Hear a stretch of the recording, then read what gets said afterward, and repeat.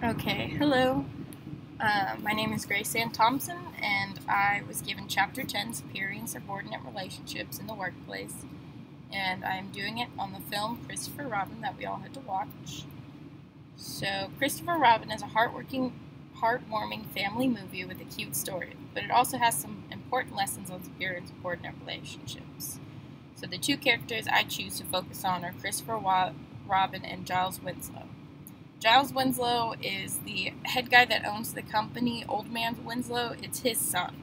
So he's above Christopher Robin, but he isn't the head guy in the company. And they both treat their coworkers very differently. So Christopher Robin is the superior. So when he is first seen, Christopher Robin is walking into the building. And when we see him, he's saying good morning and hello to all his fellow employees. They're giving a warm smile and waving back and saying good morning.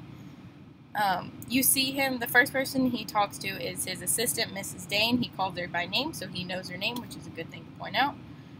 So he's rapidly asking questions about what's going on today and what's happening with the merchandise, and he's getting answers, and you can tell right away he knows what he's talking about. He's getting answers, but he's treating her with respect and being kind. And he treats his coworkers with respect, even though he has more power with them. So he's the manager of this floor, but he's still very respectful and kind. Unlike Giles Winslow as the superior. So when Giles Winslow enters the room, the mood changes and the coworkers all start standing up and their faces change to concern. So when he walks in, you get the mood of like, oh no, the boss has entered the room, like who's going to get fired today? It's that like fear where if you've ever worked in a workplace, there's always that superior in an organization that everyone's a little scared to be around because you never know what he's going to say or do and he has too much power. So he says something like, I'd love to come down here and get my hands dirty every once in a while. So he's trying to pretend to be one of the guys. He makes jokes that nobody else laughs at. So he obviously doesn't have those inside markers. So Giles does not have value congruence. And what I mean by this, I will mention it later also, is that he values power and money, while the other workers, specifically Christopher Robin, are worried. They care about the company. They want it to do better, but they also really care about their families, which is something Giles does not have. He does not value that.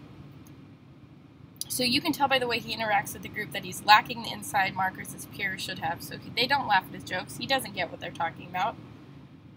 Giles makes a point to let him know if Christopher cannot find a solution to their problem about lowering costs, he might not have a job.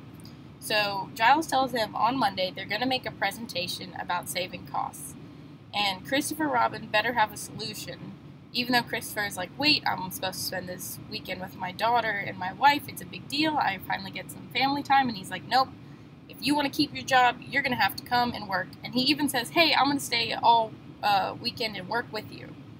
So Giles is teaching these lessons about not being a good superior because even though he makes this promise, we find out later he was actually golfing all weekend. So Giles Winslow continued. So later in the movie, we see Giles again when Christopher Robin returns on Monday to the office to make his presentation. So when he gets there, Christopher Robin was with Winnie the Pooh and his friends, trying to help them out, and he leaves all this hard work he's done all weekend. He had in like a folder with all these papers, and he left it behind. And so he's standing in front of the group, and he's trying to come up with what to say, because obviously he doesn't have any material, and the entire time, Giles is just in front of the entire company board making fun of him. He's like, look at this crazy nutso, look, what is he pulling out of his bag? Nothing, like making fun of him to like the head boss and everyone else. The way Giles speaks to Christopher in front of the board shows patterns of face-threatening acts and competitive conflict. When Giles is asked to give a solution, we find out his solution is to just fire the entire department of workers to save money. So he's like, let's just fire this group of people. That's a solution. Obviously, he doesn't care about these workers he spent time with. And later on, we find out Giles has spent all weekend golfing instead of working like Christopher. So finally, the video clip I want to show you is at the very end of the movie when Christopher finally stands up to Giles. So he calls him a woozle, calling out his value and congruence. And we see the importance of spending time with family like Christopher does instead of Giles. So this is a really good clip. I hope you can hear it. Here. Want to buy them with my family.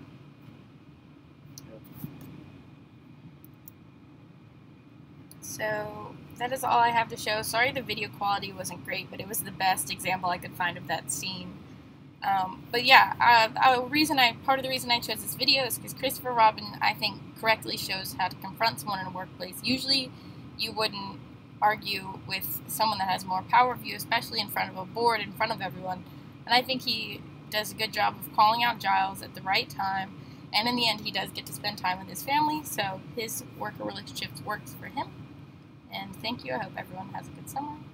Bye.